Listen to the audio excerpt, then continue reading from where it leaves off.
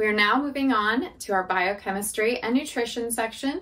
So we're going to just do a brief overview of biochemistry and nutrition, and then we'll move into each section individually. So this is a little bit longer of a section just because a lot of this is really important in terms of your overall health as well as oral health.